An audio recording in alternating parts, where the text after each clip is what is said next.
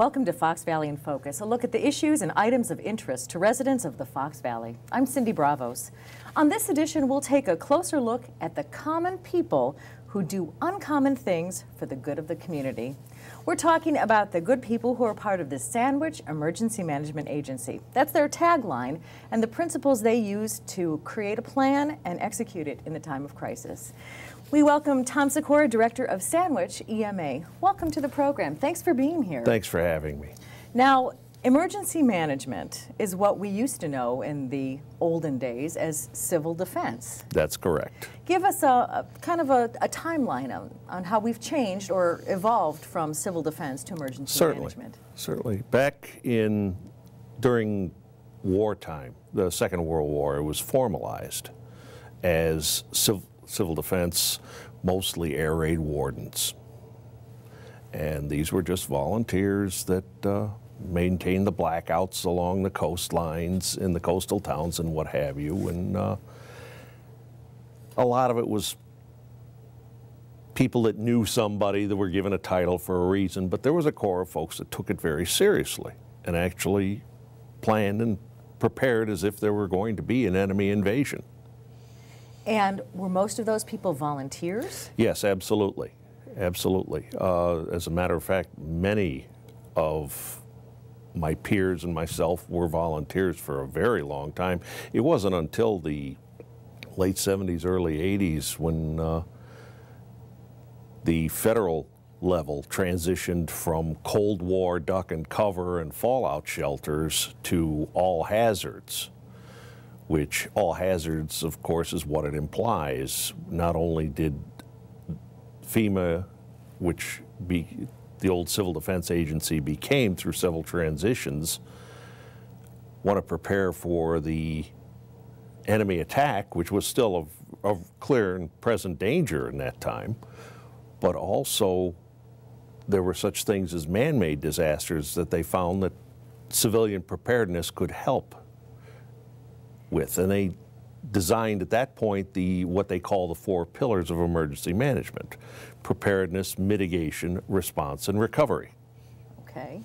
And when it's all over and done with, that is what we in Sandwich, as the Emergency Management Agency, are responsible for.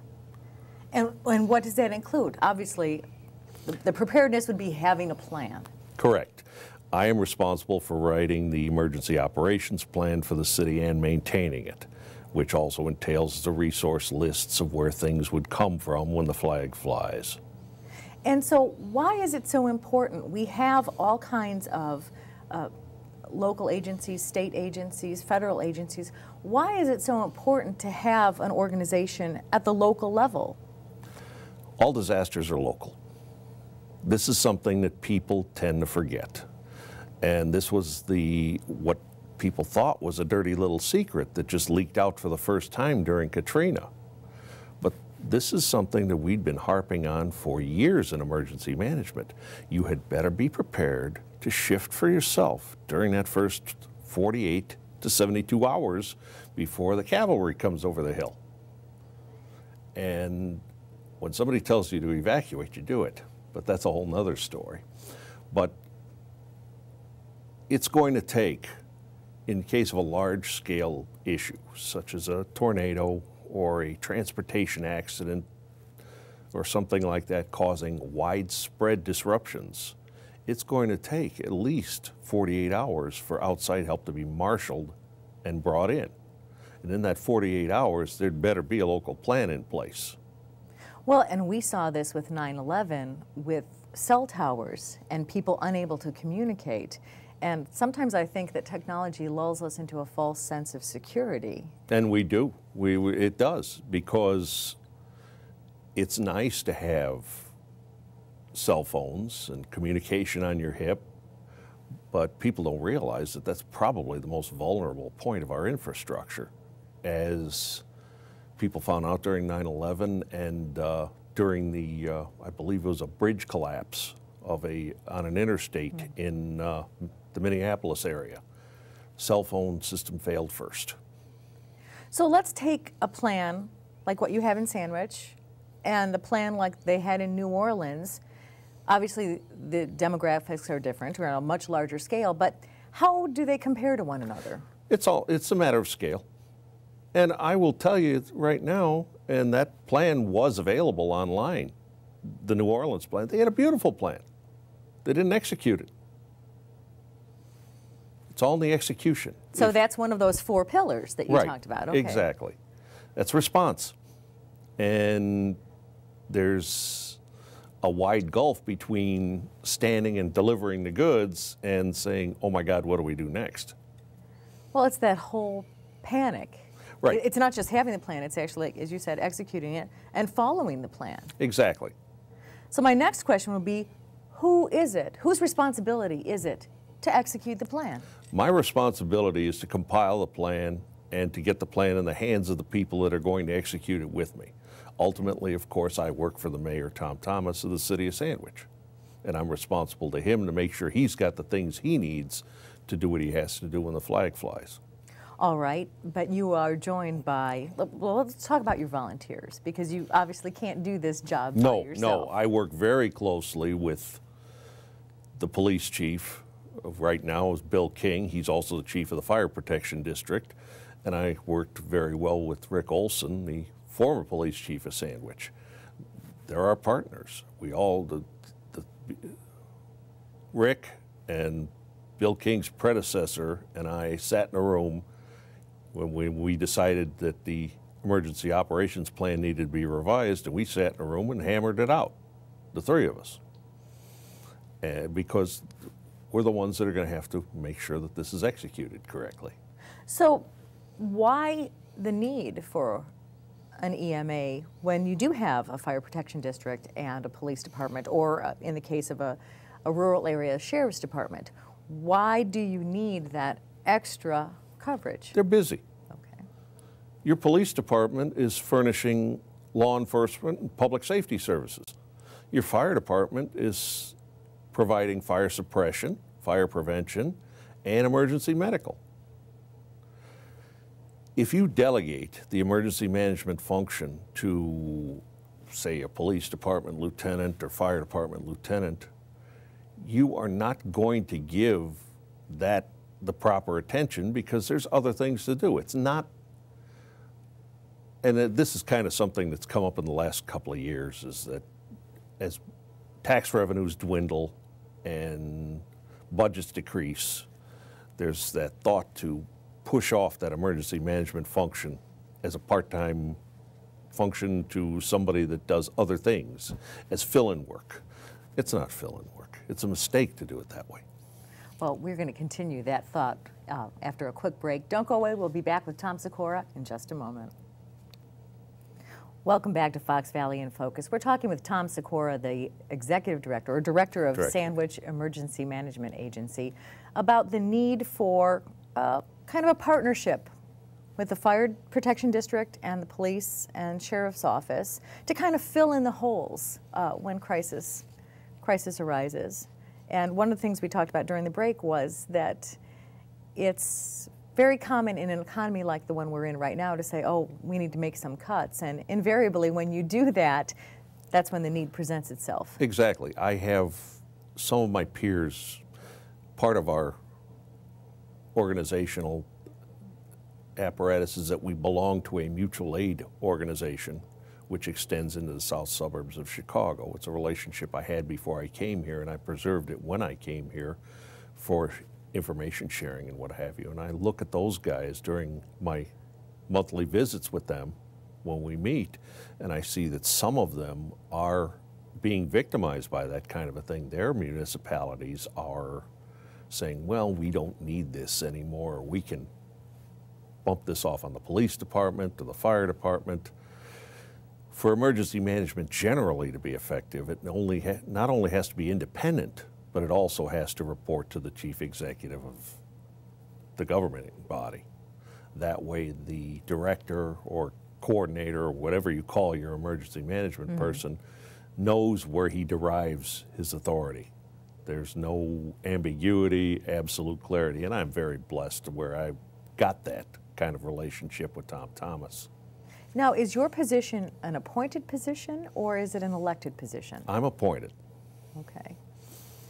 And so it would be very important for you to be able to have a relationship with the people that you report Oh, absolutely, absolutely. And again, I'm very fortunate that I've always had a wonderful working relationship with not only Tom and the council and the police and fire chiefs, but the guys that actually put their boots on the ground. I have a wonderful relationship with the police officers in town and a good working relationship with the firemen. So it all works well. Let's talk about some of the volunteers, because without the actual manpower, the plan that you have can't be executed. That's correct. I'm very fortunate that I have about a dozen really, really good and giving people that donate their time. Most of our efforts, as far as the volunteers are concerned, are geared towards severe weather spotting. And these people give of their time to learn about these things. They give of their time to go out when most people would stay in the house and stay under cover, to go out and meet these things. And they put themselves in the way of storms so the rest of the community can have adequate warning. Well, other than a willingness to serve, like what would the job description be for someone who wanted to be an EMA volunteer?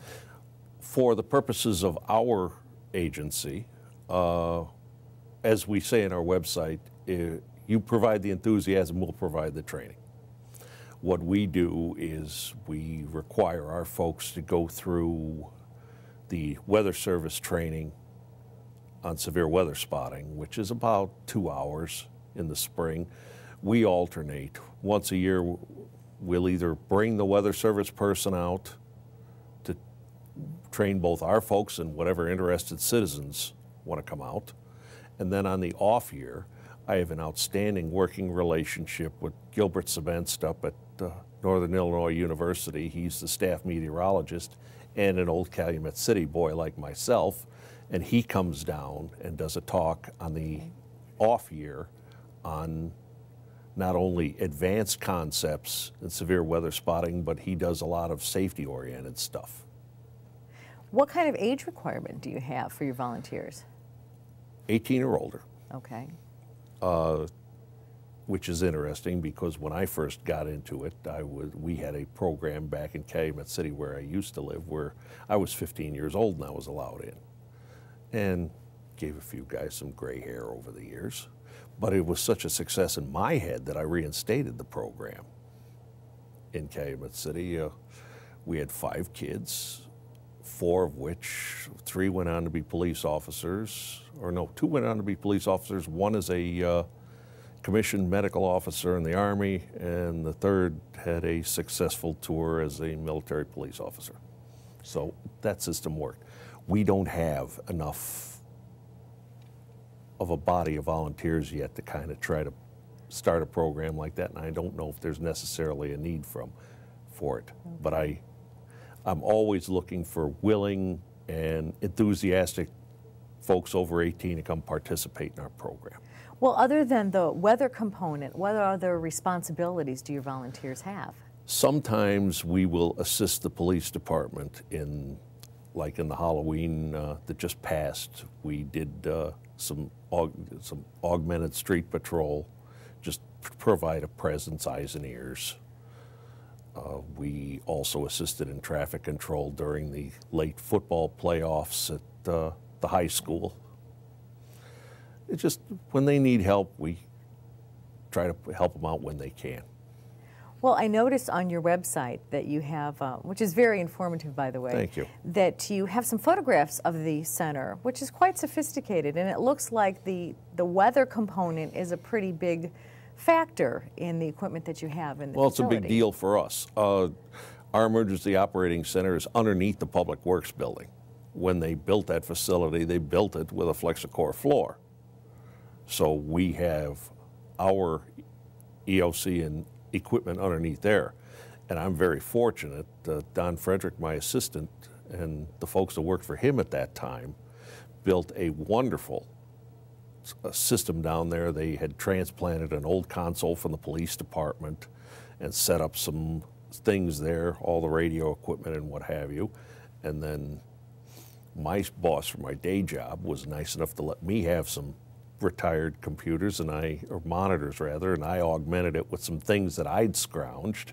As a volunteer, you learn how to scrounge things from here and there, and we put that all together, and it performs a function. We've got radar feeds by internet. We've got both public safety and amateur radio communications.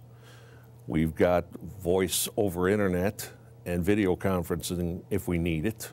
Okay. So we're quite set. Well, I'm glad you brought up the internet, because there's no way that technology has not changed the way you do your job. So let's rewind to 20 years ago and how what you did then in emergency management compares to what you do now. When I first started in this, there was no information on weather spotting. Some very thin brochures from the Weather Service. They hadn't even started their formalized training program at that time. This was early 70s, so it was just getting started and being phased in by office. You just couldn't, there was no information. There isn't like now, tornado video on demand, which is not only entertainment, but it's very instructive for our purposes. These guys go out there and they do silly things, and we grab onto that and use it as training tools. I'm going to interrupt you for a moment. We're going to take a quick break, and when we come back, I want you to finish that story. Thank you. Don't go away. We'll be right back.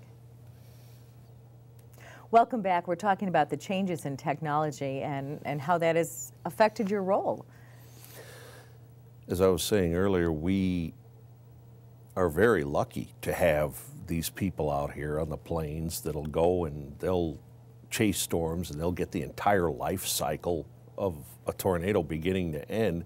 And that, of course, is a wonderful training tool for our folks, because you could go your entire life. Where I used to live, I believe I saw perhaps one tornado in 28 years. And I've seen more storms in the last 10 than I have in my entire 20. I actually saw more storms in the first couple of years I was here, because you've got a nicer vantage. You don't have buildings, you can see for forever. So the ability to take this video that these people get and translate it into training is wonderful. Plus cell phones. 20 years ago, we used CB radio and hope for the best. Now we have public safety FM communications, we have amateur radio, we have cell phones, we have radar in our pockets with internet, which we never had before. We used, even up until a couple of years ago, we used to have to rely on somebody back at the EOC looking at a radar presentation to tell us what was coming. Now we have radar, mobile radar. One of my guys has a complete setup to get mobile internet on a nice size display in his van that he uses for these purposes. It's just amazing how simple getting the information has become. Interpreting is still a matter of brain power, but the knowledge is out there and a lot easier to gain. You don't have to search for it the way you had to before. Well, now that you have the information, it's easier to gain. What about disseminating the information? How has that changed? Again, we are very fortunate that we can get it back to the Weather Service directly, either by cell phone or by radio. If the cell phones, as I like to tell people, cell phones are very fragile. You know, the infrastructure for cell phones, that usually goes first. But we've got a wonderful backup in both our own system radios plus amateur radio back to the Weather Service. But of course, getting it out to the people is the one best way for people to get weather information is NOAA All Hazards Radio.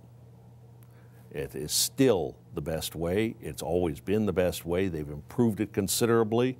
The equipment is improved so it doesn't alarm for every occurrence like it used to. You can program it so it only alarms for your particular slice of county and the events you want it to alarm for. and it's just as necessary in your home as a smoke detector. And I don't know that most people would even consider that, because radio listenership has dropped significantly. People get their news from other sources. True. And so what about like the old standby of the air sirens? Sirens are outdoor warning devices. They are meant to alert people engaged in outdoor activities. Now, most of our weather events occur during the summer. Where are you in the summer? You're either outside or inside in the air conditioning in a buttoned-up house. You shouldn't expect to be able to hear those sirens in there. Sirens are not a cure-all. They're great if you're at the park or down at the beach or what have you. But if you're in your home, sirens are an augmentation but not the end-all and be-all. Once again, it starts and ends at NOAA Weather Radio. Even your television broadcast, they get their information from the Weather Service. So it's just that many seconds down in the food chain. The first thing the Weather Service does when it puts out a warning is it goes out on that weather radio. Well, in this area, let's talk Western Kane County, Kendall County, Southern DeKalb County. What would be the greatest risk that you would try to alert people to? Well, obviously, would be a tornado. Okay. There is also great discussion going on in the emergency management community right now and the storm spotter community about what do we do with straight line winds. These derecho events, as the Weather Service calls them, they've not been more commonplace in the last couple of years, but we know what they are now. It's kind of like the idea that people believe that we're seeing more tornadoes now than before. No, we're not seeing more tornadoes. The area is getting more populated. People know what they're looking at. It's an educational thing. And the discussion is whether or not we should alert people for high straight line winds. Because the death certificate is not going to say got killed by debris from a tornado or got killed by debris from straight line winds. It's going to say dead.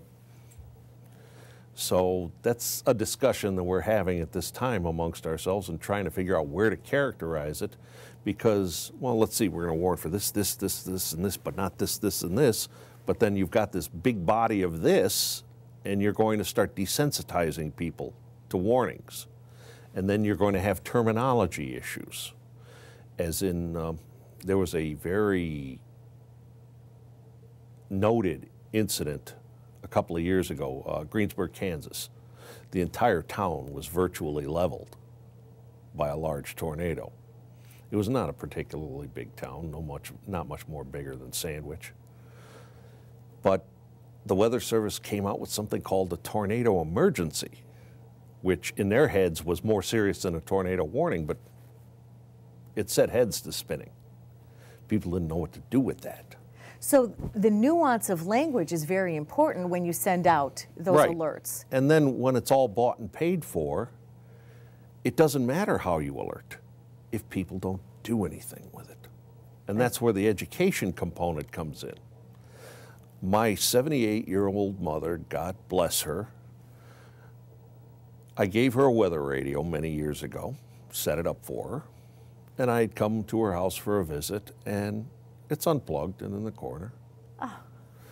Mom, what are you doing? I've lived this long. I've seen a tornado. It didn't kill me. That is the perception a lot of the public. Either it's not going to get me, or it can't happen here, or some form of denial. Or if I don't know about it, it won't affect me. Yeah, we had a poodle that was like that. Something scary came in the house, it stuck its head in the couch cushions. A lot of us have our heads in the couch cushions. But the thing is, all the warnings and all of our activities won't matter if people on an individual level don't know what to do with it. That's why the website. That's why I have no problem going out to speak to any group that'll have me on personal preparedness. That's why we do this stuff. That is the preparedness component of this. Now, you also have monthly meetings. Are those limited to just your volunteers, or are those open to the public? Interested parties. Okay. If you're interested in what we're doing, we usually either review what we've been doing in the month prior, do after action things on activities we've already done, or we're starting to get in the mode where, believe it or not, the snow hasn't flown yet, but we're planning for spring. Well, unfortunately, we are out of time. We'll direct people to your website. Thank you so much for joining us. Thank you for having me. It's been a pleasure.